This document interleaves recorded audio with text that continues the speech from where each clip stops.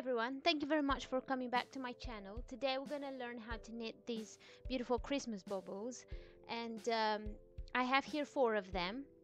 This one is knitted on the wrong side, which shows the glittery yarn better than the other one.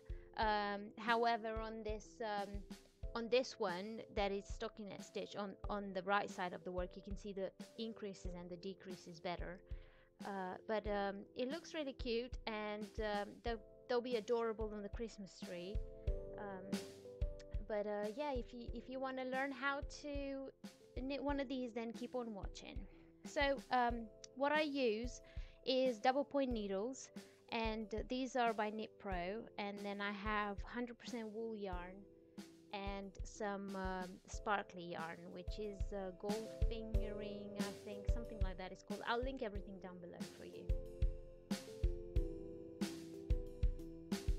So the first thing we're going to do, we're going to have to cast on, and we cast on 3 stitches on each needle, and we're going to work on 4 needles.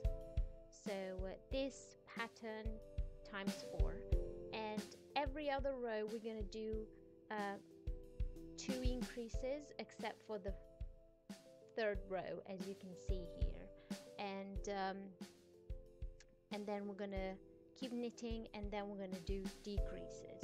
And I'm going to show you here in my book that I've done some with design, and they look cute, but I think that you should start with a plain one, and then you're going to learn how to do maybe 2 color, 3 color, or like the sheep one that you saw there. I think it's got 4 colors yarn in it. So we're going to put the yarn together like that, and we're going to start casting on. This is how we're going to use it. And I usually cast on 2 needles, so the stitches are a bit looser and easier to work with, especially because that first row is always hard to work. And I'm just gonna cast on 1. It's hard to cast on with 2 yarns, you know, they get caught in between the needles. 1, 2, 3. I'm gonna cast all of them on these 2 needles, and then I'm gonna split them on 4 needles. That's 4 stitches, 5 stitches,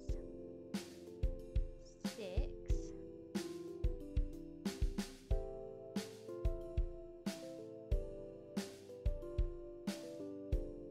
7, 8, 9, 10, 11, 12,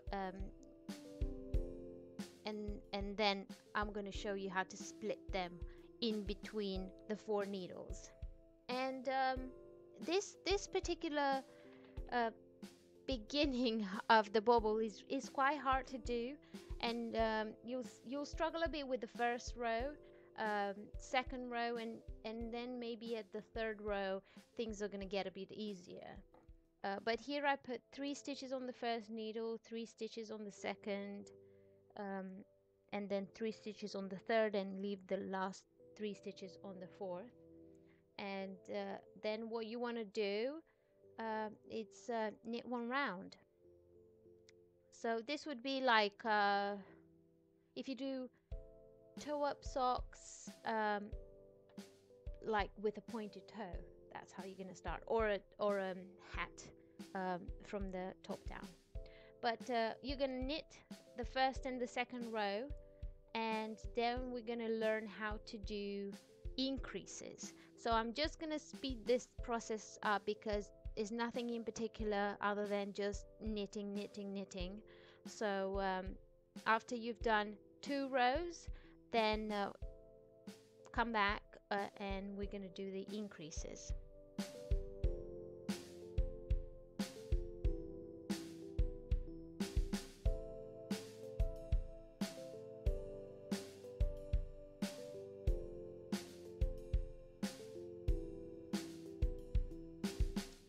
you finish knitting the first 2 rows.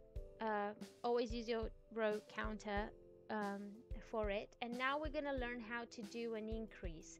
And for row number 3 and 4, we're only going to increase 1 on each needle.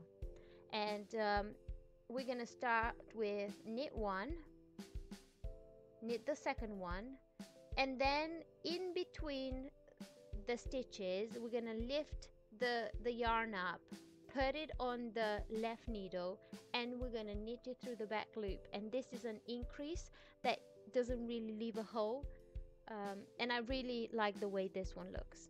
And then we're going to knit the 4th stitch, and we're going to do this all around until we have 4 stitches on each needle.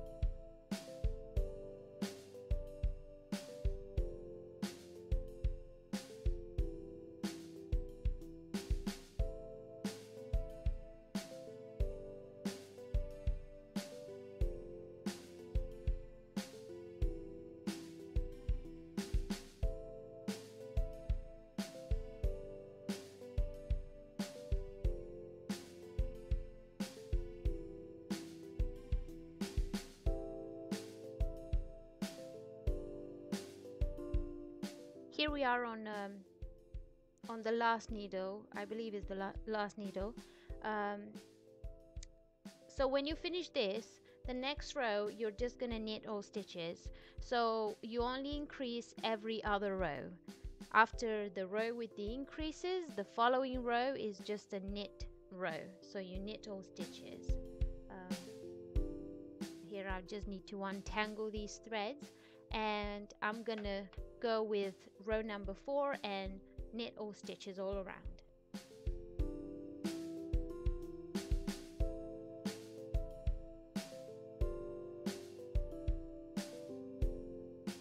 So what I'm showing you here is that after you finish row number 4, we're going to do 2 increases on each needle until we have 12 stitches on each needle.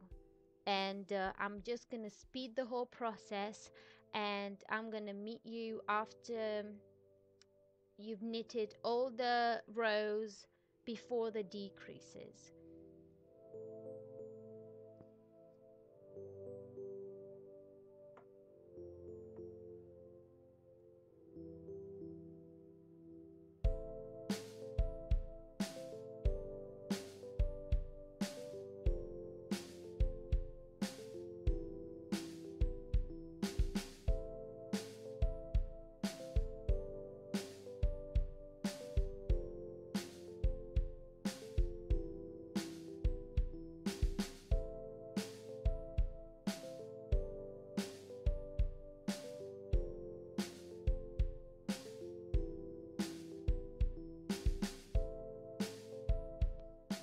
So here I am. I magically finished the increases, and now we need to so you've knitted the increases, and you've knitted the 10 rows. I believe they're 10 rows up, and now we're gonna start the decreases. And these are very simple.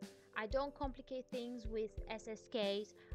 I just knit 2 together every other row, and I think it looks nice. So you always start with the knit 1, and then we're gonna knit 2 together, and I find it easier to knit through the back loop, and then knit all stitches until I have 3 stitches left on the needle.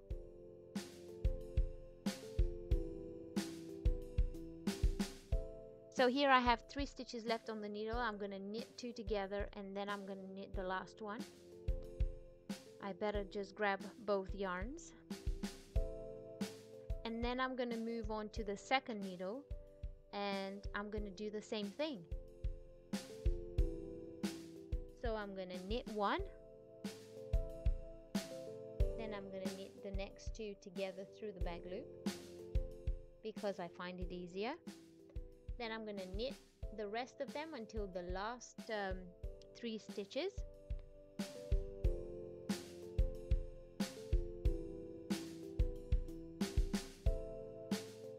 Here we go, the last 3 stitches, knit 2 together, knit 1, and I'm going to do this all around on all 4 needles.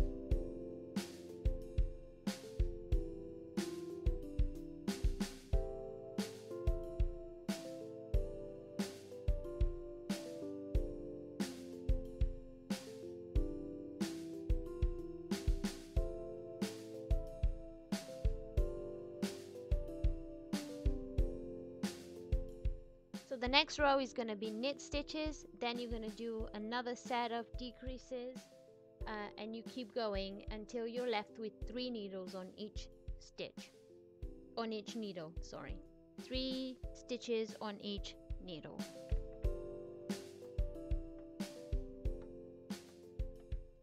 And I finished mine, and all I have to do is weave in the ends, and I'm going to show you how to do that.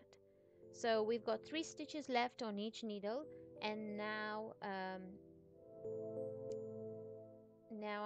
I'm just gonna leave a lot of yarn, maybe like a meter of yarn attached to my work, and then I'm gonna cut it there, and I'm gonna use one of these tapestry needles,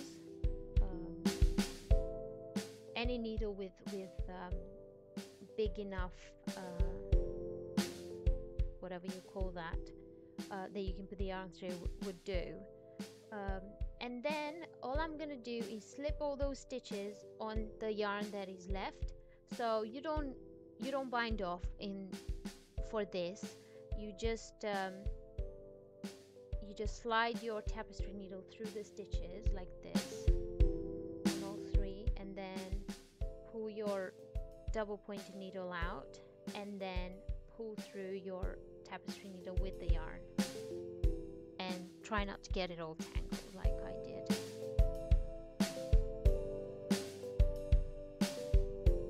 There you go, just pull on it so it kind of squeezes all those stitches together.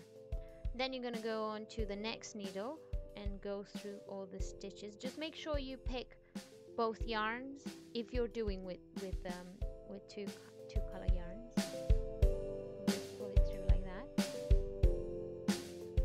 and we're going to do this on each needle until we get rid of them.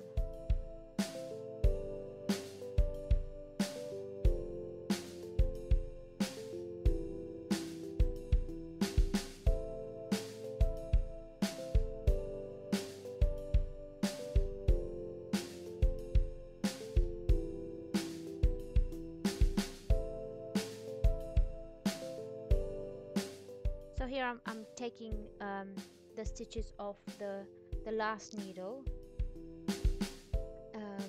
and I just pull the yarn through, and you'll see that it closes that hole. It closes it up, and then what you want to do is then keep on doing some stitches in, you know, like you would stitch something until everything is closed. So I go through with my tapestry needle from one side to the other and keep pulling until it squeezes all in.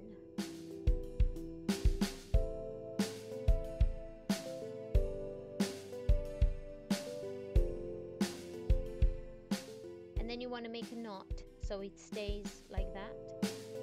And I usually put my tapestry needle through the loop and then pull, and that kind of secures it in.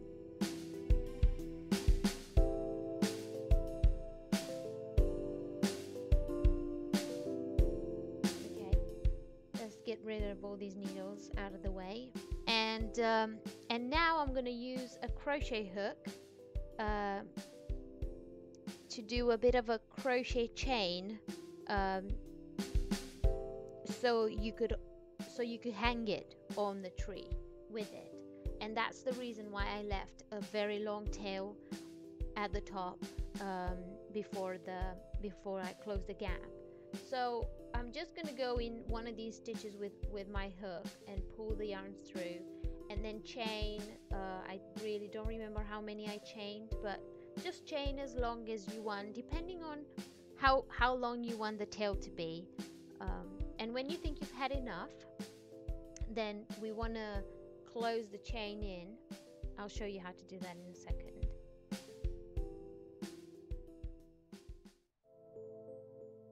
Okay, here we go. So just close the chain in, go through another stitch and pull through, and then pull through the two of them, do like a slip stitch. And now we're gonna have to stuff it, and this is exciting. I have no idea why this turned into black and white, probably my settings, but we'll go with it. So soft toy filling, this is what I'm using. I think it's 100% polyester. You could use wool if you have wool like that, but you know, it's fine. And I got this at Hobbycraft, and it was a couple of pounds. And just fluff it up, and then through the bottom is where we've started the cast on. We're just gonna stuff this this Christmas bauble until it's all round like a bowl. So keep going, stuff it. Don't be afraid to stuff it with a lot of stuffing. Just keep going until it looks nice and you think it's round enough. And this is mine. And now with the tail that we've got from the cast on, we're gonna use the tapestry needle again to close in that that hole that we put the stuffing through. So again, I just go through on this side and then pull through, and then maybe go a bit further up and on the opposite and pull through, and keep going until I close all that gap. And I'll show you a cool thing to weave in the ends. Oh, I wish weaving in the ends would be this easy for all my projects, but it's cool. So you keep going and keep you know, going through stitches until it looks decent, nice, and and then you want to make a knot like we've done at the top. I'm just a bit insistent with the stitching here from what you can see.